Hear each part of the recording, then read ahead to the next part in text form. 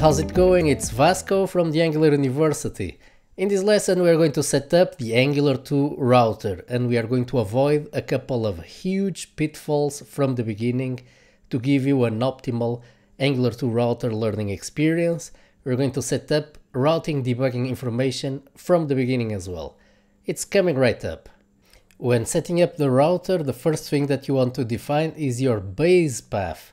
You can do that using the HTML5 based HTML tag, and you should point it to the entry point of your application. So in this case, we are pointing to this particular folder. Most of the cases you will have a base of /, meaning it's the entry point of the server. When configuring the router, what we are doing is, depending on how the URL changes, certain sections of the page will display a certain content. We call those sections outlets. We are going to define here the primary outlet of the Angular 2 router. This means that in this section of the page, the content of this tag will be replaced by a certain component depending on the state of the URL. Which sections of the page correspond to which URLs? That's where the router configuration comes in. Let's set up our router configuration, so it's just an array of route objects and each one must define a path. So in this case, we want a certain component to display when we navigate to home.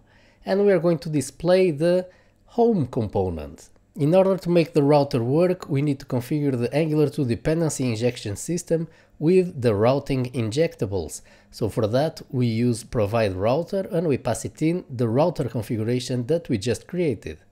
If we now try to access the root URL of our application, we're going to get an error, but this is normal because we only configure the path to home, not a path to the root folder.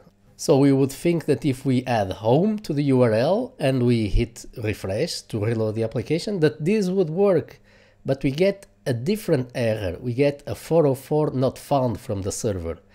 This is a very common situation for someone just starting with the router, and it's the main pitfall that we mentioned in the beginning of this lesson. How to fix this and what's going on exactly here. So what's going on is that when we modify the URL and we hit enter, we are actually triggering a full page reload from the server, so we are not modifying the URL using the history API. When we modify the URL manually and we hit enter, this is going to trigger a request to the server to load a file named home without an extension. This file does not exist, so we get back a 404. To avoid this problem, what we need to do is to configure our server so that any unmatched request will return the index.html file that contains our single page application. So /home should returns us as the HTTP response the index.html file. Then Angular will bootstrap itself, the router will kick in, inspect the URL and take us to the home path. Let's apply this logic to our concrete case of our Node.js Express server. So we simply need to create an Express middleware that redirects us to the index.html file if the request was not matched by any of the previous routes that we configured. We will see in a second a better way of doing this, but let's try this out. So if we type in here an unmatched path, we get redirected to index.html, and this file contains our single page application. Our application kicks in and Angular takes over from there. But this situation is not ideal because we created a redirect. There's a better way, which is to configure the server to do, instead of a redirect, to return directly the index.html file. So if we do that in Express using response.sendFile, we are going to get back directly index.html, which is our single page application.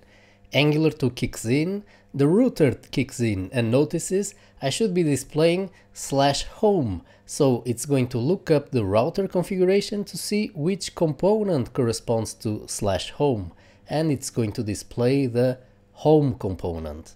I really advise you to configure your server this way from the beginning in order to get a good development experience with the router. Otherwise you will just get 404 all the time. Now, one last trick, which is we can enable debug information in the router.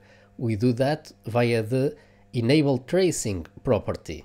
If you enjoyed this tutorial, you can always subscribe to my channel for more upcoming Angular 2 tutorials. Also, have a look at the website of the Angular University to see what type of Angular 2 tutorials you find there that you might like. And with this, you are all set up to further explore the router. We are going to explore child routes, auxiliary routes, and we are going to explain why does that contribute for a much better user experience and allows to more easily build much more modern and dynamic applications. So let's continue our deep dive in the router. Next up, router navigation.